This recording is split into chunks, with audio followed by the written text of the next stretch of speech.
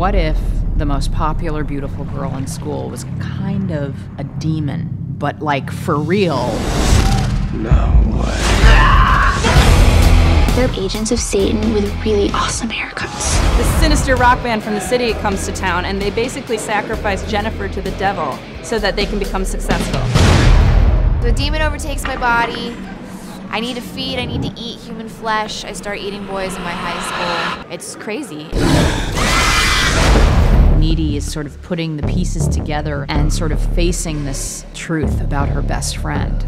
Jennifer's evil. I know. No, I mean, she's actually evil, not high school evil. Needy takes matters into her own hands because nobody believes her. And Needy's the only person that's really seeing this. I will finish you if I have to. Okay. It's horrifying when everything works around it so well. Thought you only murdered boys. I go both ways. I think it's cinematic, atmospheric, creepy. It's exciting and it's fresh. It's a badass movie that's gonna shock people. Pretty scared. Several high school students have been brutally murdered. You're killing people.